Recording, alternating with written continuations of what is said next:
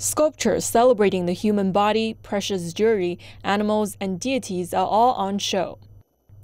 The exhibition avoids the Mayas' best-known legacy, their spectacular architecture around Central America, to concentrate on their portrayals of more personal things, such as religion and clothes.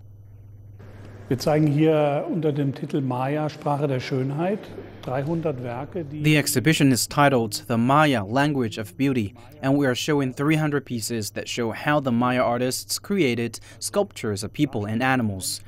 The pieces span almost 2,000 years, from 500 BC until 1500 AD, so about 2,000 years are collected here with these 300 objects.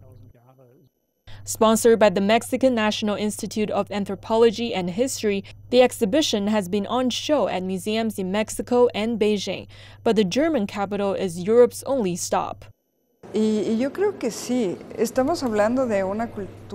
I don't think this will be completely different and new for a European audience.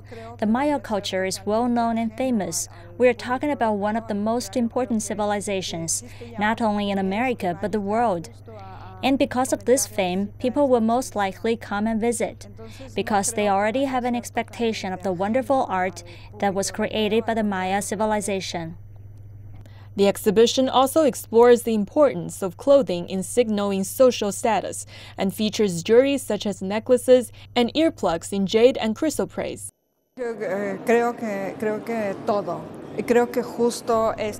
No, you can't say that something is specific to Mayan art, but rather the range is specific to Mayan art.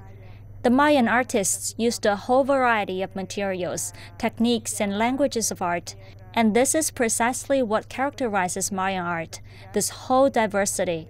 This richness of the art would be the defining Mayan characteristic. The exhibition is particularly important as the traditional Mayan culture and civilization has mostly disappeared, and little is still known about it. The show runs from April 12th to August 7th. Shen Li, CCTV.